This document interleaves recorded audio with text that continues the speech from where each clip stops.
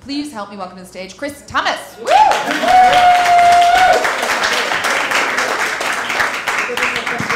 Yay, yay. Shout out to my people from North. Holla. I just want to thank y'all for coming out tonight. We really appreciate y'all for taking out y'all time. So give yourself a round of applause. It's not easy. Do we have any midgets in the building? No, seriously, do we have any midgets in the building? You know, midgets hate being called midgets. Like, go figure. Like, I didn't know calling a midget was disrespectful. Like, I got a cousin that's a midget. You know I'm talking about Pop. You know? And he makes sure you call him by the correct scientific term, dwarf. Like, you want to be Santa's little helper? Like, come on, for real. Like he's Muslim. I've never known Santa's dwarfs to be Muslim, right? Never. Then I hate going places with him because he got like this messed up walk, you know? Like, he got these thick knees, his booty high, you know, and his arms shorter than everything else, and on top of that, he a thief. Imagine him walking through Times Square picking your pockets. You gotta constantly check your pockets like, hold on. Shit. Could've swore I had some change. You got my change? Then I got a problem that he got a problem that people look at him sideways. Like his head ain't a big target, you know? You know, you see a midget walking in the street, you look away because you don't want to look, but you can't help but look, and you can't help but stare. Are you a little kid or grown person? This shit is amazing. Then I sent him to the store. He come back with the change, and he came up short.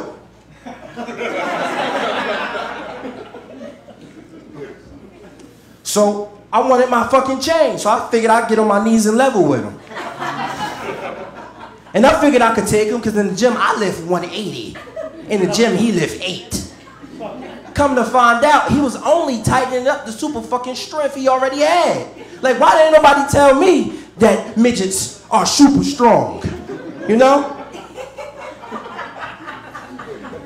Like, he whooped my ass.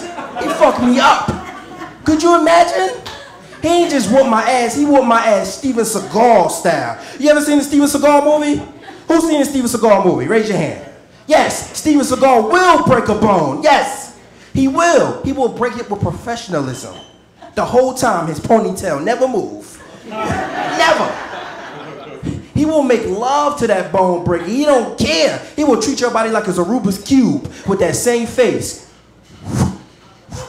Good.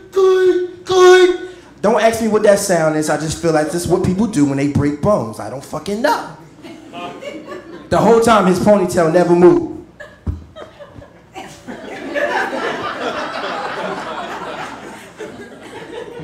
It looked like his safety pin to the back of his neck, you know? I've never seen Steven, yo, he makes love to the bone breaker, doesn't he? He looks you in your eye, he be like, grab your hand, he be like,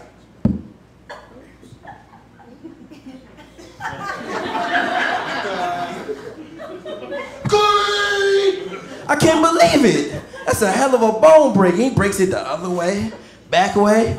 Listen, this is what I'm saying. Just as long as when you see a midget, I mean dwarf, address him correctly, okay? Because I learned my lesson. After that, I figured I need some TLC, so I'll kick it with this girl I've been kicking it with for a while. You know, I hadn't got the draws yet, you know? And guys, you know, when you first meet a girl, you'll do just about anything to get the draws, won't you? Yes, you will. Yes. Yeah. Yes, we will. So she called me hysterical. She was like,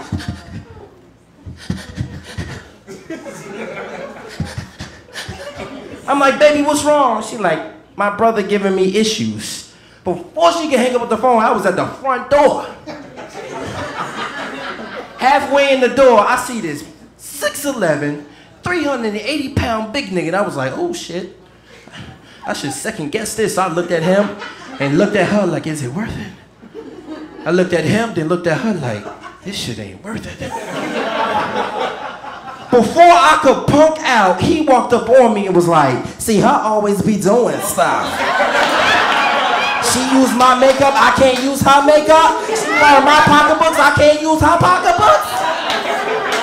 So I sprung into action. I was like, oh shit, jackpot. So I went to the 6'11", 380-pound big nigga. I was like, come here, big bro. Let me talk to you for a second. Come here.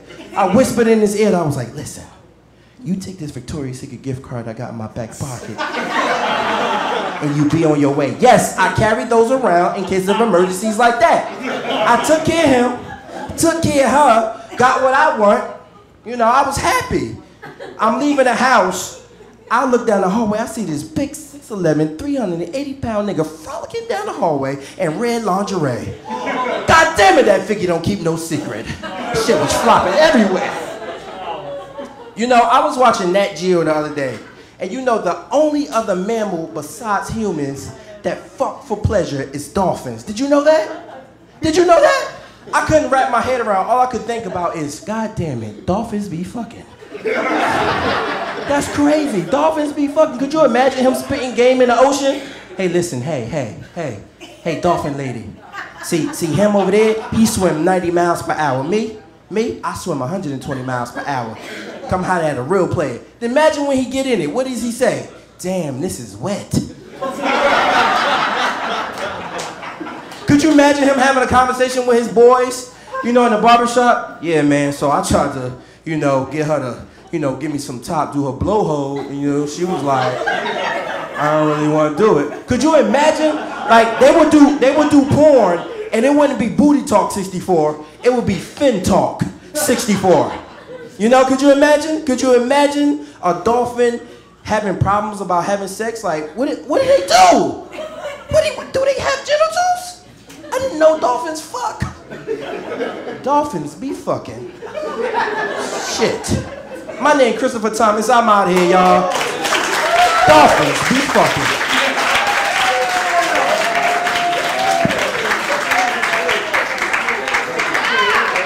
How funny is he?